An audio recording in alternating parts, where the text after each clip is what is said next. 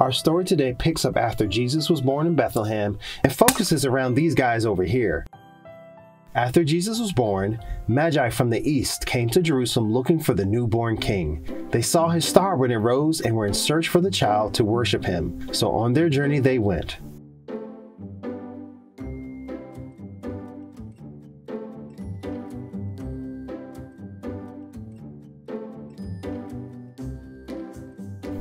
We'll get back to them in a minute. We got to introduce you to this guy over here.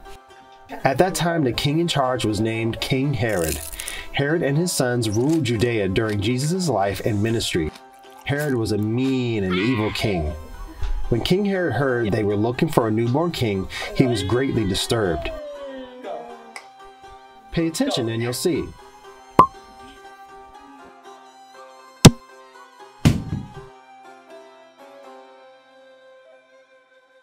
Who's this baby? I am the king. The only king is me. Find him! Find him! Find him!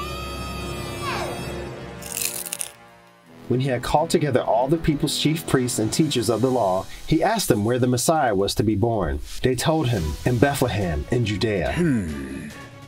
Then Herod called the Magi secretly.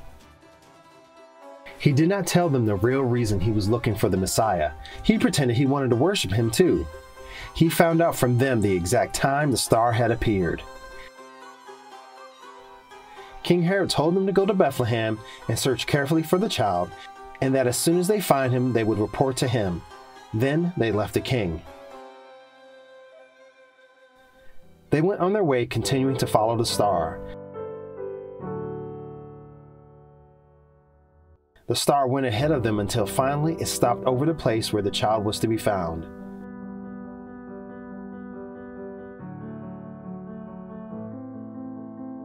When they saw the star, they were overjoyed.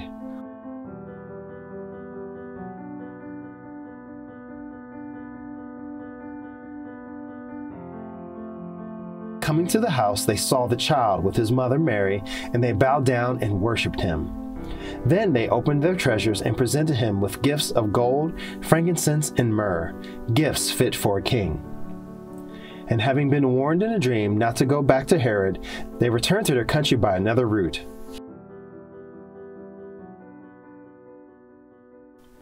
When King Herod realized they had been outwitted by the Magi, he was furious. He made a terrible order.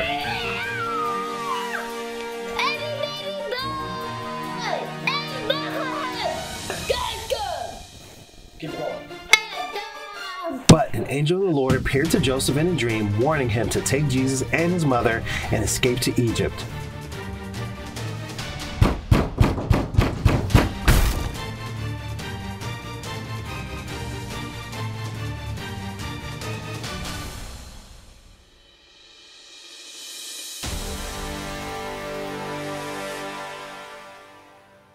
After Herod died, an angel of the Lord appeared in a dream to Joseph and said to return to the land of Israel. So was fulfilled what was said through the prophets, that he would be called a Nazarene. And the child grew and became strong. He was filled with wisdom, and the grace of God was on him. What can we take away from this story? God protected his son from those trying to harm him. He protected him as a little child and would continue to protect him on his life on earth as he accomplished the things that God wanted him to do. No threat against Jesus could succeed. That is, except for that which God would allow. See, there will be a day that God will choose to allow his son to go through something very hard. He would allow his son's hands and feet to be stretched out on the wood of a cross. Not because he could not protect him from this. Like Herod and all other threats, God could have easily sent angels down to rescue him.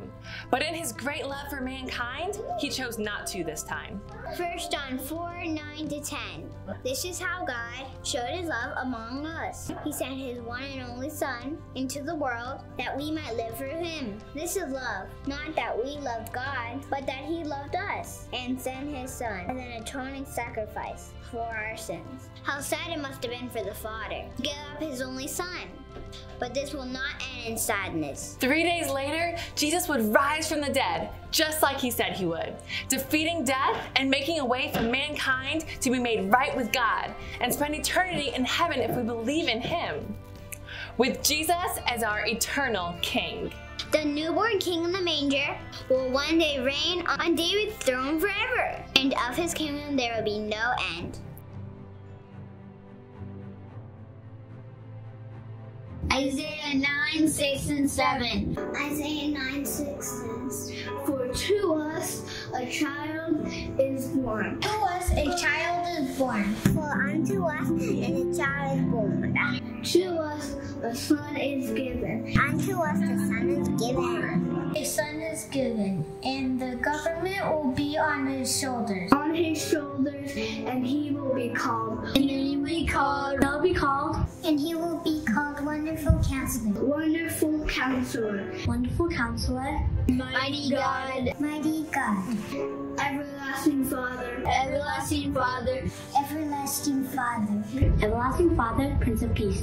Prince of Peace. Prince of Peace. Prince of Peace. Of the increase of the government and of peace there will be no end. Of the greatness of the government and of peace there will be no end. There will be no end. No end. He will reign on David's throne and over his kingdom. Establishing and holding with justice. From that time on and forever. Forever. Merry Christmas.